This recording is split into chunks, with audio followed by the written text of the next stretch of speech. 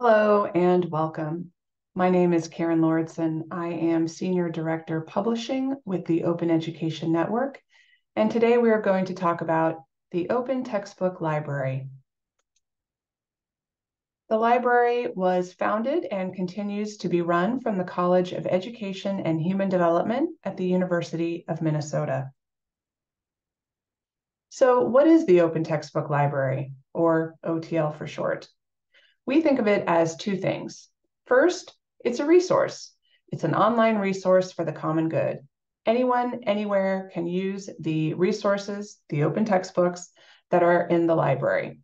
We work to try and include any open textbook that meets our criteria, and more about our criteria in a minute.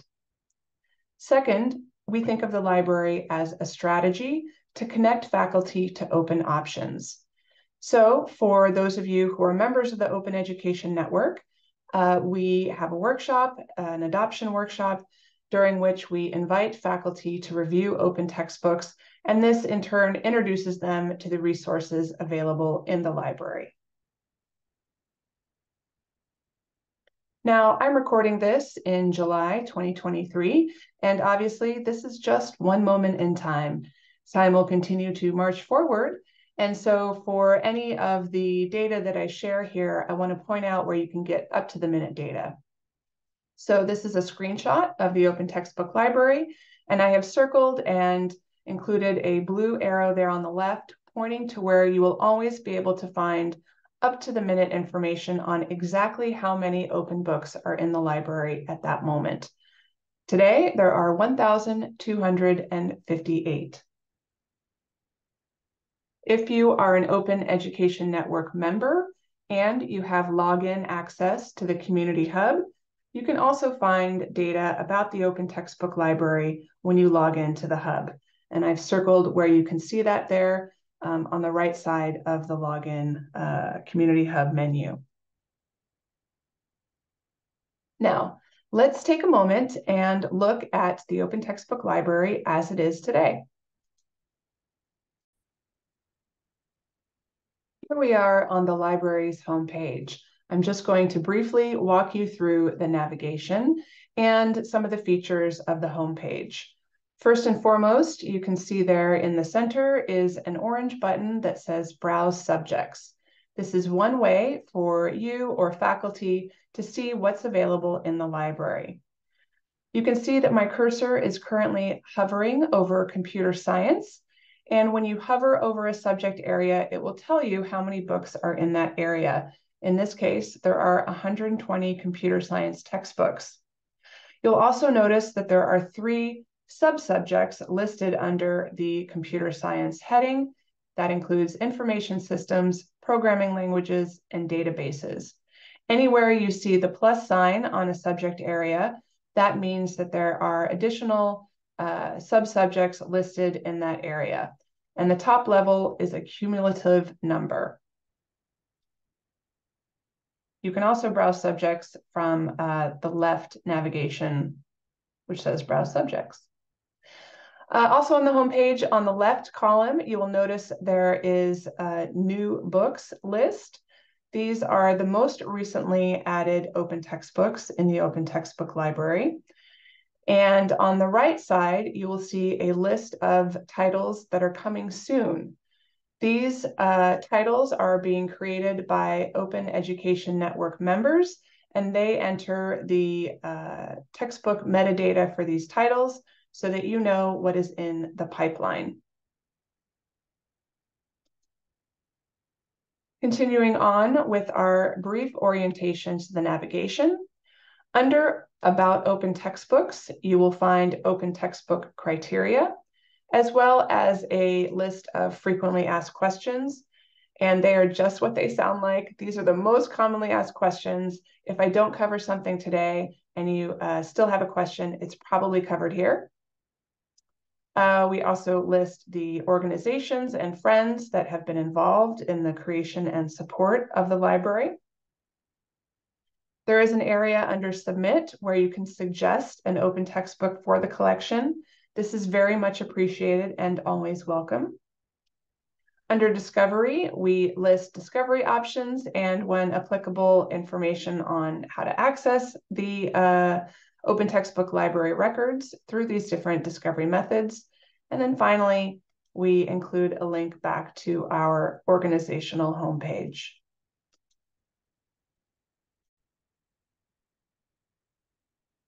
Returning to our slides after our brief tour of the Open Textbook Library, I'd like to talk a little bit more deeply about what's in there, how it got there, and share some more background information.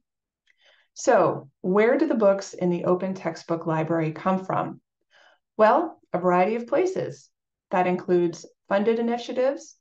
These are often hosted at an institution or within a consortium. They provide grant money to a faculty author to create an open textbook. Sometimes authors work independently without institutional support. Sometimes a discipline or scholarly society will decide to create a resource for their field, and really a variety of other places, including dedicated open textbook publishers and other initiatives. Here is a look at an open textbook library record. This is for a book called Brass Techniques and Pedagogy. And I'd just like to pause here and say how exciting it is to see an open textbook for such a niche subject.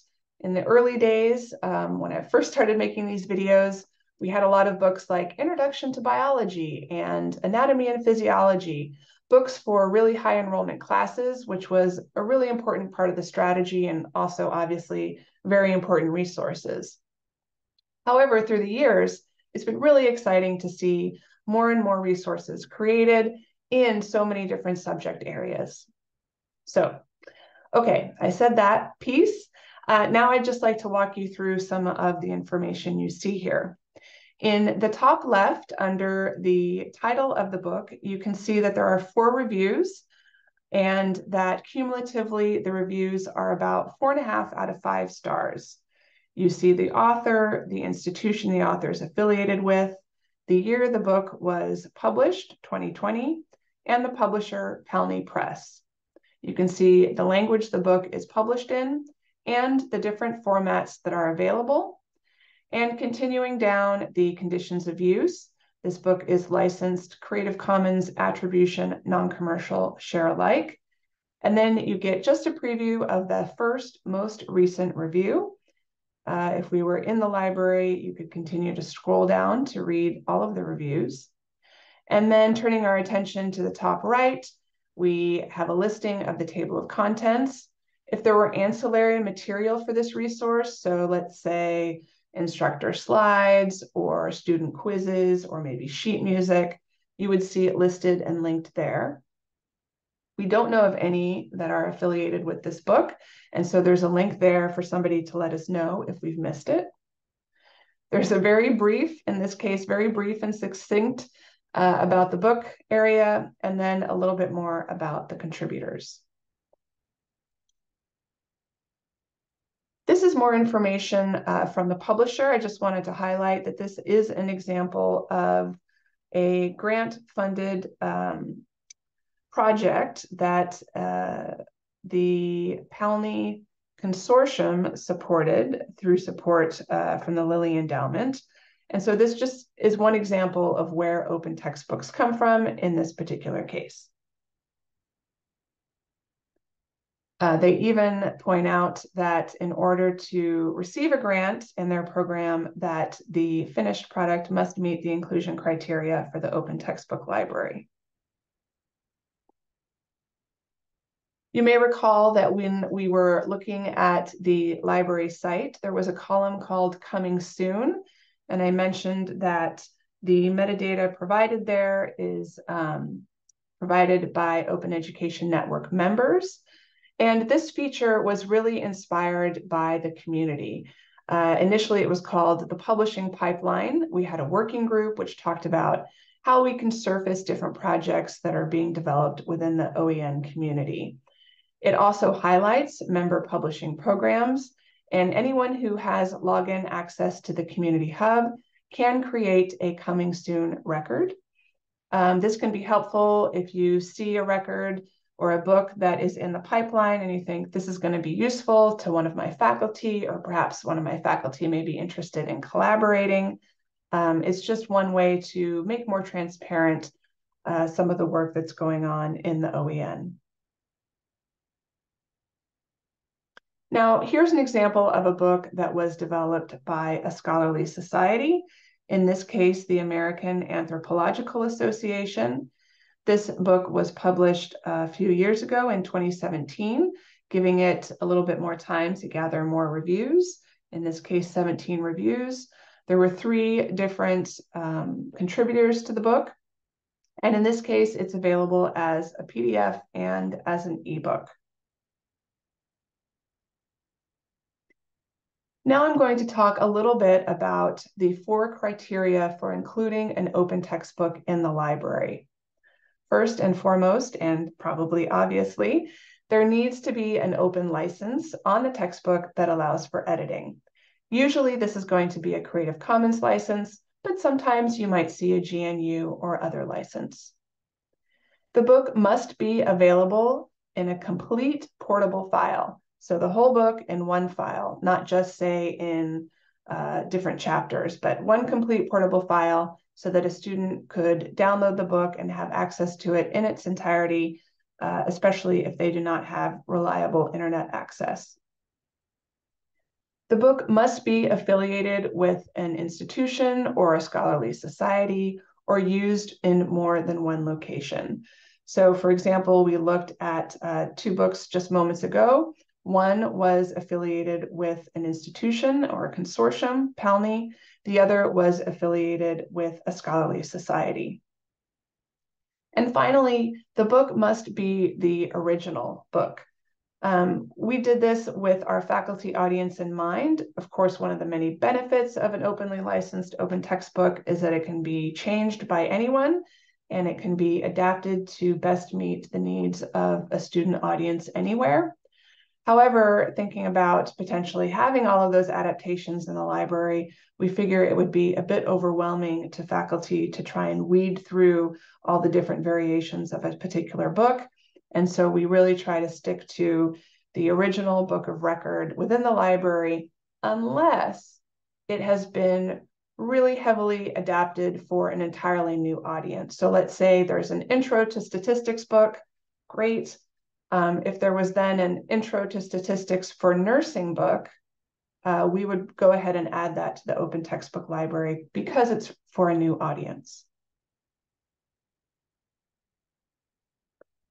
These criteria were developed with the faculty user top of mind, really thinking about the goal of the library, not just as a resource, but also as a strategy to provide a place for faculty to become acquainted with open educational resources and to make that an easy and clear experience for them. We have developed the criteria through the guidance of our steering committee. We have had to make some strategic considerations for the future. In other words, to keep the library manageable was one of the reasons why we also didn't include additional adaptations of a particular work. And things do evolve. So in the very beginning, when the open textbook library was just getting started, there were books that included the no derivatives clause. In other words, they had an open Creative Commons license, but they did not allow for editing. And as time went by, we agreed that that is not open in the way that we want it to be. We want to allow for editing and adaptation. And so that is integral to the library now. So while you may see a couple books in there that have the ND license, we no longer include those in terms of adding new ones. We will not add new books that have the ND license.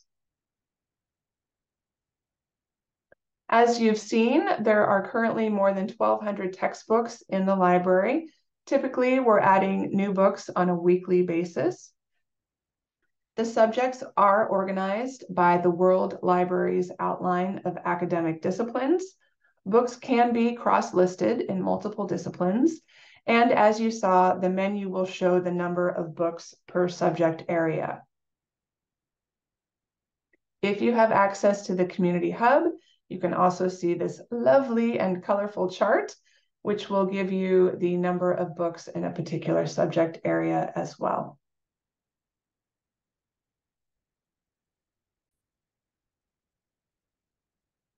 In addition to having an overview of the subject areas, you can also use the search and filter functions on the library homepage. And there are a variety of discovery methods, which include live cumulative MARC records. We have JSON API instructions. You can choose to get your OTL records in an RSS feed. They're also in WorldCat and in the ALMA community zone.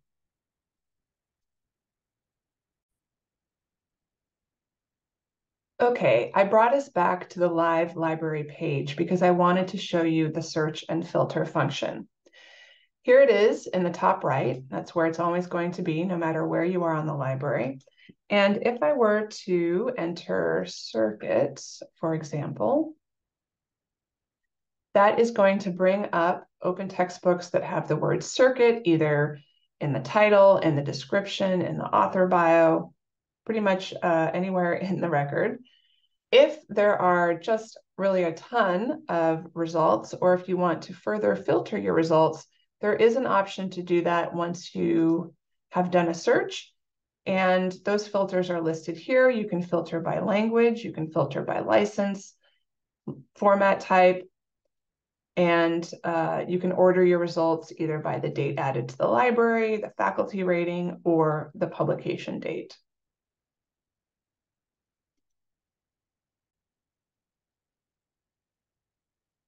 Now, in the previous screen, I mentioned how you can filter by language. And while the vast majority of books in the Open Textbook Library are currently in English, there are books in other languages as well as translations. So here's an example of a translation. In this case, we're on the record for OpenStax, College Physics. This is in English. And you can see under versions in the lower left column, there is a button called or named Polish. And so indeed, there is a Polish translation of this book. So if you were to click on Polish, it takes you to the Polish translation of the book. And from here, you can see that there is a link to the English version. So we always try to connect the translation so that you know when there is a book that exists in another language. Now, a little bit more about the open textbook review criteria. I mentioned at the beginning that OEN member institutions often host workshops. At those workshops, faculty are invited to choose and submit a review for a book. And the review is based on these criteria: clarity, comprehensiveness, consistency, content accuracy, cultural relevance, grammatical errors, interface, modularity, organization structure flow, relevance, and longevity. These have been adapted from BC Campus, and we do consider this to be a light review. About 74% of the collection does include faculty reviews. And here you can see a breakdown. Most of the books in the OTL are favorably reviewed. And this is the breakdown from no to 5 stars.